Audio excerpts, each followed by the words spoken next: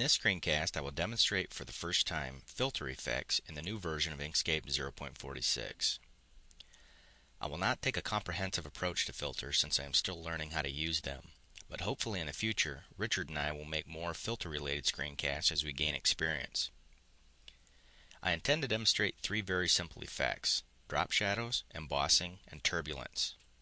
With any luck, at the end of the video, you'll be inspired to use some of these effects and expand on them for your own projects.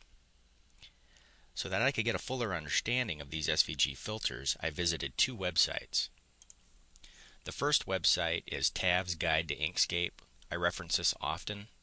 In it, he has written a draft filters chapter for Inkscape 0.46. To get a fuller understanding of filters, I recommend you read this chapter. Also, I referenced Chris Design blog. In it, Christian has written a very short tutorial for Inkscape 0.46 on how to make fire. And it's this effect right here that I'll show you. I recommend that you reference those sites often if you haven't already. Their hard work helped me produce this screencast, and I must give credit where credit is due. Additionally, Christian from Chris Design has some amazing artwork which I'm sure you'll appreciate. So let's begin. Okay, the first thing that I'm going to double check is my document properties, and I've got this set for about 500 by 500. And the first effect that I'll show you is a drop shadow. We're going to start off by making some text. And I'll make this a shade of blue here. And I'll zoom in on this. And we'll push this off to the side for now. Next, I'm going to go into Object, Filter Effects. We'll slide this up here. And we're going to select New. The first time that you make a filter, you're able to right click on this and you can do a duplicate, remove, or rename the filter. I'm just going to leave this filter 1 for now. And next, what we need to do is add three effects. We're going to add a blur, we're going to add an offset, and we're going to add a merge. Okay, for the blur, we're going to highlight this. We're going to select this triangle, left click and hold your mouse button down, and that way we can grab a hold of this connector, and we're going to drop that off on source alpha. For merge, we're going to take this triangle and connect it to a source graphic, and we're going to take this second triangle and connect it to our offset actually. Okay. So we'll give this a blur of 1.5. We'll give this an offset of 5. We'll give this an offset of 5. Having our text highlighted, we'll select the filter here. And actually what I need to do is move this to source graphic and this to offset. There we go. Got that mixed up there. Okay, so now you can see we've got a drop shadow, and it's a little extreme. So what I'm going to do is come in here to our offset, adjust that, and now you see we've got a nice drop shadow here. What's nice about this drop shadow is that it's a clone. So we can come in here, completely delete our text, give something new, and we've got the drop shadow still there. I can add a new shape.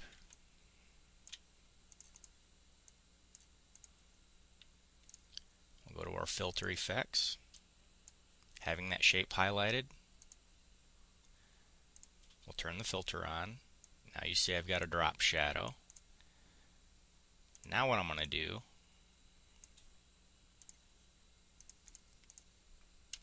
is cut this away,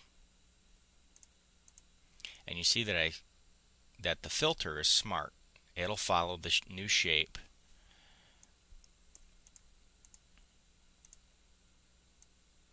So you can see that I can modify the shape and the filter knows what to do. And at any time you can highlight your object and turn off the filter. And that's the simple drop shadow. Okay, so let me delete these things and let me show you the next filter. The next one is an emboss. So what I'm going to do first is draw a shape. I'm going to right click and duplicate this.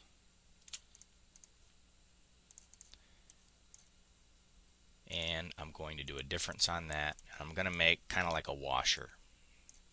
Okay? And we'll make this a dark blue. We're going to go to our object, filter effects. And you can leave filters in here. You can build as many as you want. So all I need to do is do a new here, and we start building our new filter. Now for this one, I've got a little bit of a cheat sheet here because this one takes some time to set up. What we're going to do is we're going to add a blur. We're going to add an offset.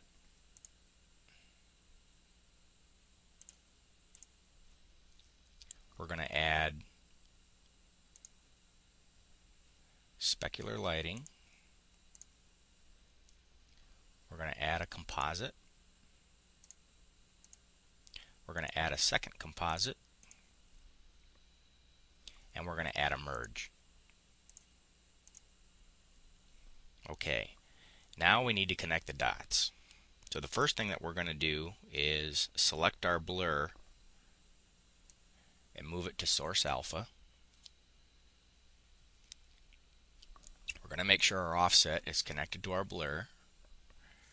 For the lighting, we want to make sure that it's connected to the blur. Composite needs to be connected to the lighting. The second one needs to go to alpha.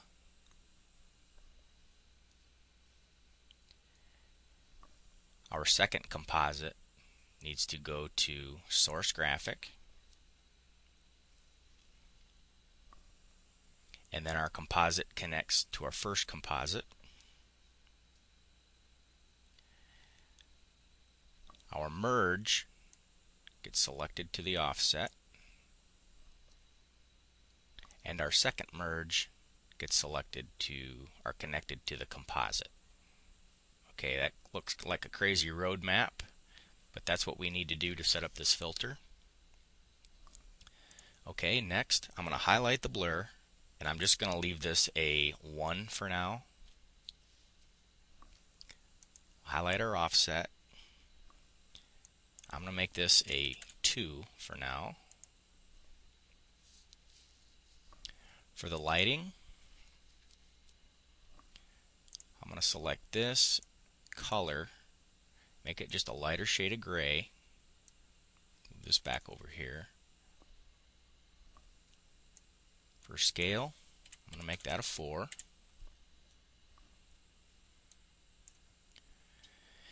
For constant, we'll make that a 0.75. For exponent, we'll make that a 35. And for light source, we're going to pick point light.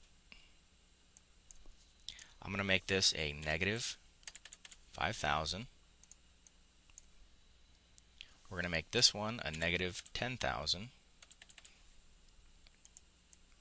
And for this option, we'll make that 20,000.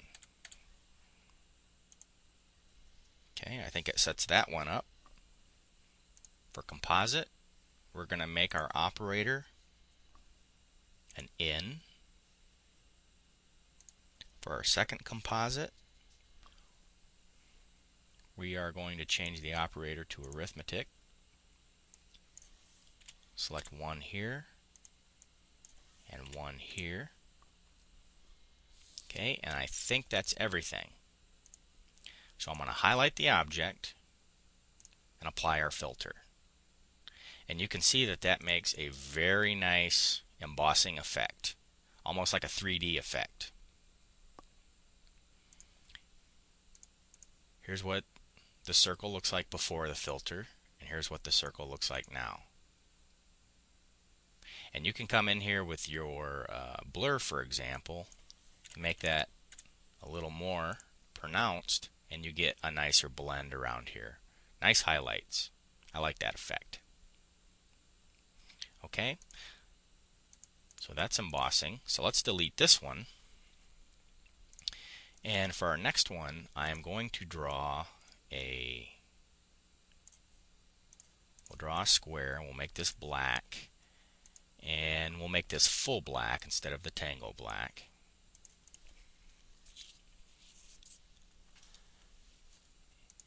I'm going to duplicate this, make this a little bit smaller,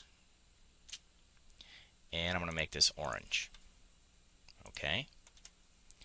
Now what I'm going to do is take both of these and group them together. And we're going to go to our object, filter objects. Our filter effects, I'm sorry. And we're going to go in new here. We're going to create a brand new filter. And this is going to be the turbulence filter. This is how we're going to make the fire. So what we need to do here is find turbulence, add that, color matrix, add that. We're going to find blur and add that. Okay, the connectors are already set up correctly. So we need to highlight turbulence. And we're going to set this first set of digits for 0.058.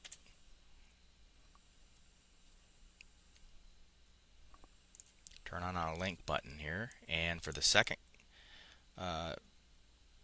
digits here, we're going to put 0.011. Okay, that sets up that filter. For color matrix, we're going to double click on this last set of digits, make this a 1, make the first one a 0, hop into the second row, and we're going to change this 1 to a 0. And the first set of digits, we're going to change that to a 2. For the third row, we want all zeros here. And for the last row, we're going to do a 3. Okay, so it should be a 1, a 2 here, all zeros here, and a 3 here. And I see a 1, and we're going to get rid of that. Okay. And for the blur, we're going to select our link button. We'll make this a 12. We'll make this a 0. And I think that sets up the effect. Okay, so now what we're going to do is we're going to select our object and we're going to apply the filter. Now it disappears until you move this octaves button. So we'll move this back here, and you can see the fire effect. And since I grouped it together, let's close this, and we're going to ungroup this. We're going to go back to Object, Filter Effects, and having just the orange selected, we're going to turn that on.